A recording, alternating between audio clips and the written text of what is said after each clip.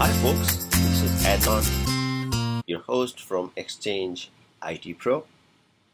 In today's webcast, I'm going to show you how to use Exchange Server Role Requirement Calculator. This is the latest release, version 7.9. It's both for Exchange 2013 and 2016. And this is used to size your Exchange environment. Let's say if you want to set up a new server that it has that number of mailboxes you need, the quota size. So you put all that into the input field and it will give you the information such as what number of CPUs, memory you need. So I'll download it and walk you through how to use this tool, so it will give you a better understanding if you are sizing up your environment. So let's get started. Download it. View download. Okay, open the folder. What should we download? Let's see. Let's go back. Okay.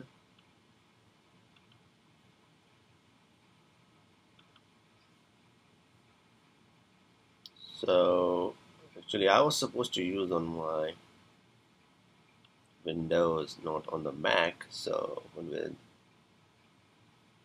Excel 2016. Alrighty.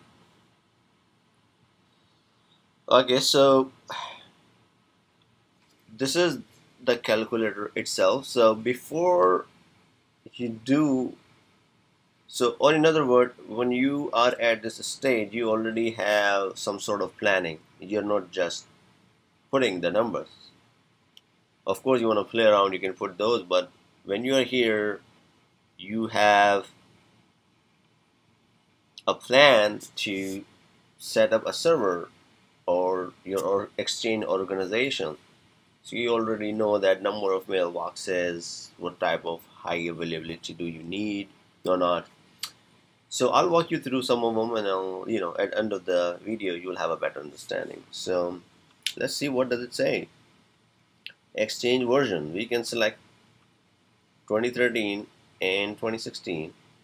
As I said, we have default global catalog server. It moves to the organization. Today have 64 bits, so I'm not going to change this. Server virtualization. See, by default, Microsoft Exchange team set it to no. And I would also go with the no, because there has to be a legitimate reason why you want to virtualize it. You don't want to just virtualize it because the sake of the virtualization, or everyone has that. And you also don't want to virtualize two virtual Exchange server on the one single host. So if that single host goes down, there's no reason to virtualize it. There's no high availability. So I've seen those things, bad practices. You want to deploy high availability means yes or no. If you do yes, then of course there are options, but if you do no, then some of the options will disappear. See, on the right side, on the below, everything is gone. So it make it, if you want to have a tool, or you want to have you want to deploy a single server deployment for mailbox, you want to select no. But I'll select yes, and all these are popped up. Number of mailboxes. Well, how many number of mailboxes per day? It depends what number of mailboxes in your organization. So if you have 100 mailboxes, you don't need those 7 servers. If you have, let's say, I'll just throw the number 1000 mailbox, let's say. So I'm not going to touching it now, because Microsoft just put those number. If they were, let's say, 10,000 mailboxes or 20,000, this is their, it's just the random numbers.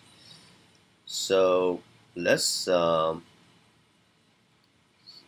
okay, let me scroll down, see the number of mailboxes. Yeah, they put 80,000 mailboxes. So if you look at, for this 80,000 mailboxes,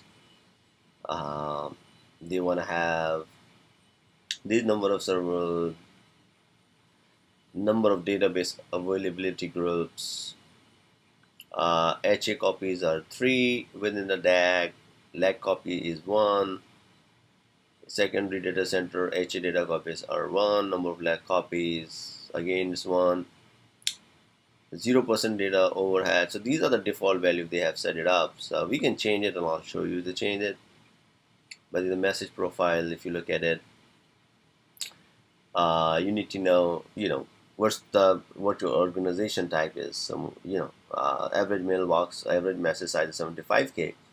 I've seen organization in the music industry, they have a message size 200K. So this change, number of messages back and forth, 200 messages. You could have average. It could be average 100, or it could go to 300. Initial mailbox size, how much initial mailbox size you're going to give it to your end user. It starts from 2 gigs and the archive mailbox is 10 gigs. Retention, deleted item retention, how many days you want to keep your items in the deleted items. So these things you have to put, and you design it. But the mailbox quota size, you may want to check with your teams or business different holders, stakeholder like marketing, sales. Ask them, hey, or ask your higher up or organization level, do you want to give a standard mailbox size throughout the organization, or you want to keep it different mailbox to different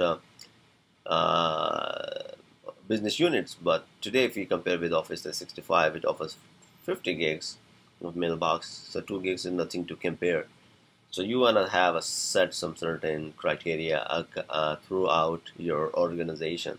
It could be 2 gigs or 10 gigs, whatever the case would be. But keep in mind, the more you give the quota, the more hard drive you need, and hard drives are cheap today. And then there's a discussion of RAID versus the JBOD. We'll look into that. Again, the size. So let's just see what this default configuration looks like. And whenever we put input, if you come to the distribution tab, this is the most favorite tab I have. I like it because it simulates the environment. It tells me the distribution of databases, the database copies, primary, secondary copy, and then again primary, secondary copies. 3 copies we are talking about in this case. So so the one with the dotted red are the lag copies. So if we were to change and look at the number of databases it has created, 126 databases.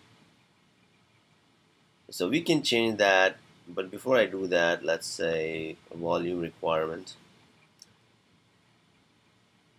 So it's a predefined. I'm just walking over when we'll compare and change the mailboxes size, and we'll see the difference. So here it says that each volume so this is per volume and this is per configuration. Let's see, we have database 33, 36. We have, here we go.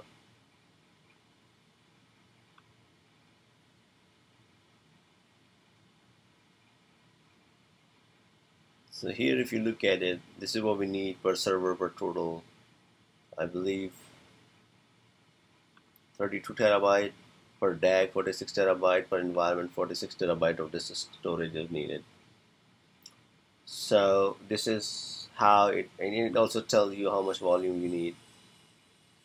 For DB1 to DB4 is 3.6 terabyte you need to host these databases, 36 databases. Here it talks about per server. So for each and every server you need this size of volume. Total recommended volume per server 11, which include the volume for the logs and all those things. So 11 volume you need. Number of servers here it's a per server configuration basically. So you have 7 server, I think. So you have to multiply that. Role requirement. If I go back to this tab, I want to make sure about the maximum memory. 80,000 environment mailboxes. Number of mailboxes per database is 63 only. Because remember, we use initial mailbox size 2 gigs and archive is 10 gigs. Um, Number of databases per DAG. Is there number of copies per server? 36 copies. Yeah, 96. So this is the criteria where it says the maximum memory on any server as per Microsoft best practice should not go more than 96 gigs of RAM. So that I was looking for. So you may have to scale out, what I mean, add more server, but each server should not go more than 96 gigs of memory. And these are the CPU requirement. Disk type is JBOD. Architecture. So we can change it. So now let's go back and change from 80,000 to 8,000 and see what difference do we see here.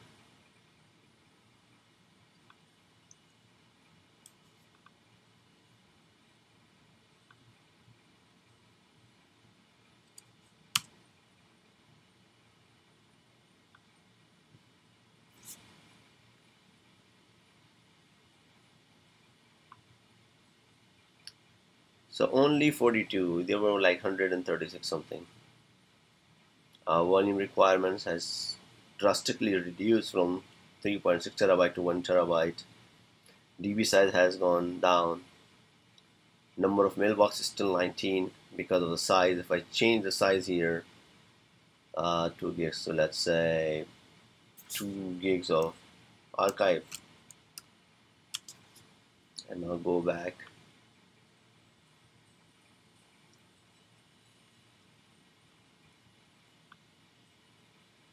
So database size remains the same, 24 gigs RAM. Now go back to the volume, 254 gigs. So you see the difference, right? Database size has gone down again. Number of volumes are only 5. Total volume required per server 700, under a gig, under a terabyte. So if you play around with this, you will have a better understanding about your environment. 24 gigs of memory. JBOD is still the JBOD here. We used, again, we did not change the number of servers. It's still the same. Database availability group, it says 10. We can change it. We can just make it 1 for this 8,000 mailboxes, or we can make it 2, depending. See, it has changed. Yeah, if you use 2, let's say,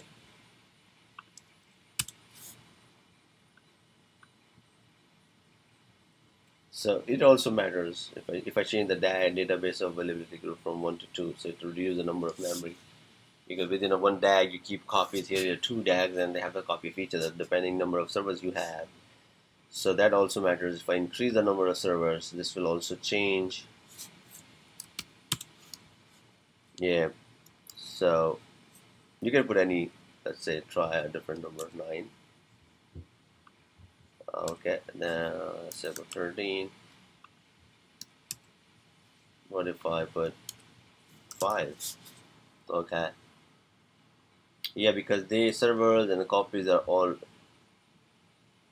have sharing the data. So reduce the number, definitely will increase the number of the memory, 64 gigs. So you have to play with these numbers because the scenario here is JBOD, and JBOD is using a individual server. So basically these are 7 physical servers hosting those mailbox copies, and we are talking about 3 copies here, 1 DAG, 1 lakh copies within the DAG, 1 in the secondary data center. So you may need it, and in a JBOD you need lakh copies if you're not doing the backup. So you have to consider all that. or you can go to your existing storage area network SAN based solution where you may not need so this many copies because you're already achieving the redundancy in the disk level. So you may want to opt for the traditional uh, storage design. Here we're using Exchange native uh, data protection for the JPOD. So disk size, processor core, spec in. I have not put it because this is an example, but if you're doing your actual deployment, you must need to know your spec int rate value to get the exact calculation for your CPU. And log application peak time, you can change it. What's the peak time in the morning time and afternoon whatsoever. That's being said, in a nutshell, now you have a better understanding when you put this data into the storage requirement calculator. It will give you what your environment looks like. And here are some of the things like site resiliency. We selected yes. Site distribution model, active. If you do active and passive, it will change your distribution. But today is most commonly used active and multiple DAG. If you want to do it multiple DAG, we can do that. RPO is 24 hours. Leg copies and all this configuration, maximum database size configuration default. You can change it, you can customize it. Here the database size, let's say I believe 200 something, or you can change it basically and customize it. That's, hey, I want to have a mailbox size for up to 200 gigs or 400, then it will change accordingly. And this will also, when you increase the database size, it will increase the number of mailboxes within that database. And then unique database, symmetrical data. So we said we keep everything auto, because let Exchange calculator decide it, because from the Exchange team. But it doesn't mean that you cannot change it. It will have the same aspect ratio, but you can do it manual setting. So in a nutshell, I hope you get the idea how to use this storage role requirement calculator, and keep trying to play with as many as time as you can, because every time you put those different numbers, it will give you a better understanding and better idea using this tool. And this is one of the best tool, this is the only tool and the best tool from Microsoft Exchange for server role requirement. So credits to Microsoft and Ross Smith for designing this tool and his whole team. And that's being said, I hope you enjoyed this webcast. If you have any questions, send it to Microsoft team. Don't send it to me. Send it to them. It's their email. It's their mention here. Send it to them. And if you like this webcast, put your comments. Follow me on Twitter. Thank you so much.